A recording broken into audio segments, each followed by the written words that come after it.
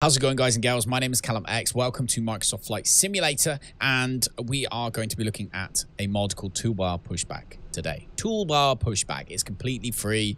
It's a must-have mod, in my opinion, and I think most other people's opinion. As far as Microsoft Flight Simulator is concerned, you get it from flightsim.to, and they've recently just updated it to do automated pushbacks, which is amazeballs. So hopefully you enjoy it. We're going to go straight into it and look at it. I'm going to film this all in one go, so hopefully that's all right.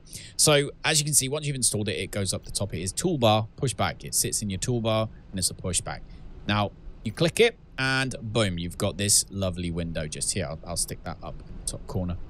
So you have two options. You have manual pushback and you have pre-plan pushback. Pre-plan pushback is really cool. We're going to get into that in just a little bit, but I want to look at the other options really quickly first. So this allows you to basically skip ATC as the middleman when it comes to everything sort of pre-planning for your aircraft in terms of like your baggage, your stairs, the jetway, all of these things. Okay, you can just get this application or this mod to do for you. So if I give you an example, I can open the cargo doors, which in this case opens the aft door over there.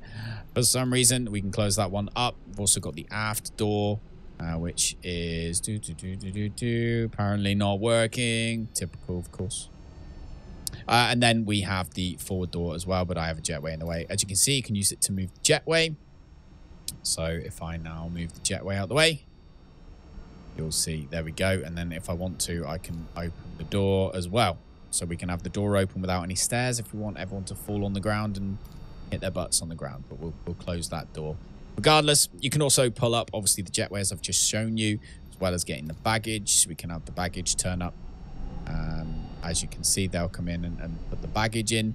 But most importantly, obviously, this is for the pushback itself. So let's look into that. We're going to break like every rule here, and I'm just going to go through these as they are. So I apologize in advance for that. So first of all, manual pushback. If we click manual pushback, the baggage guy is going to go away. He's being sensible. That's good.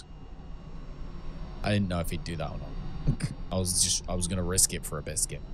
So as you can see, you've got manual pushback and you have two options. You have tug speed and you have tug direction. They are literally very, very, very simple. They are self-explanatory. As soon as he is connected, this little tug down here, you can choose to slide your nose to the left and right as you're going backwards. You can also obviously go forwards as well. So you'll pull you forwards if you think that you've gone in the wrong direction while you're on your way back.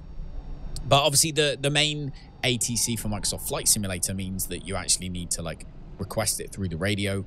And then they say, okay, we're going to request that he moves to the left. And by that point, you've gone too far anyway. So it's very frustrating.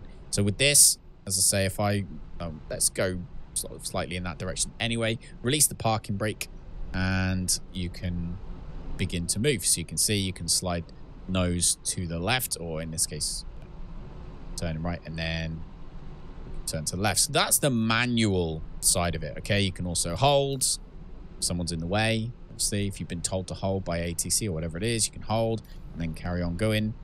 And then when you're done with that, you simply hit stop pushback, or put your parking brake back on and then stop pushback. Boom, done. The best thing with this mod though is the pre-plan pushback. Now, pre-plan pushback is super cool. I wasn't sure how they were going to do this, but I absolutely love it. So the way that it works is it gives you this little map, okay, and it shows you where your plane is currently.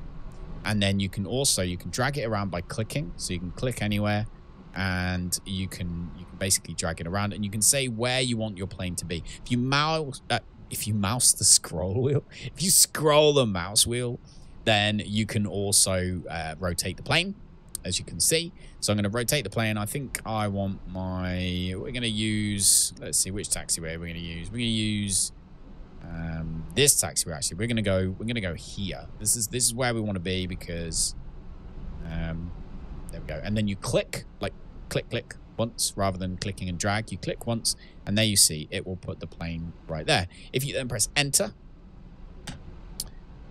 there you go. That is locked in. And all you need to do is hit parking brake and request pushback. sorry, request pushback, then do the parking brake. I have just finished my stream. It's late. It's 1 o'clock in the morning. I'm tired. I apologize in advance. So there you go. So you hit request pushback. It will then come over. Obviously, the tug's going to come over. It will automatically start on hold. So in order to start the pushback going, you simply untick the hold. So as soon as he is all attached up nicely. Come on, come on, come on, come on. If you are interested, by the way, if you find this video useful and you're interested in flight simulator stuff, I'm very new to the flight sim world here on YouTube. However, I'm massively enjoying it, and it is the main game that we're streaming right now. So if you want to come hang out for some full flights, then do so. You can find the streams on my channel. Obviously, subscribers get notifications, etc., etc. Or you can come join the Discord as well.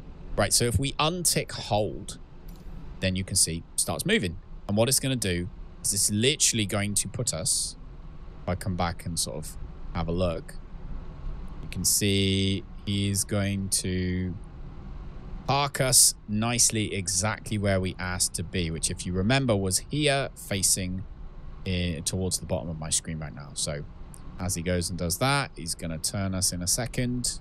Is he better? Otherwise, this video is going to be a bit useless. Like, how toolbar pushback doesn't work the way you want it to. But of course it does, because this mod's amazing. There you go. Look, you can see it's turning the plane around. We're in San Francisco, by the way, today. So we're flying from San Francisco. But there you go. And he's put us in the exact right spot that we need to be. As soon as he's done, it will tell us. So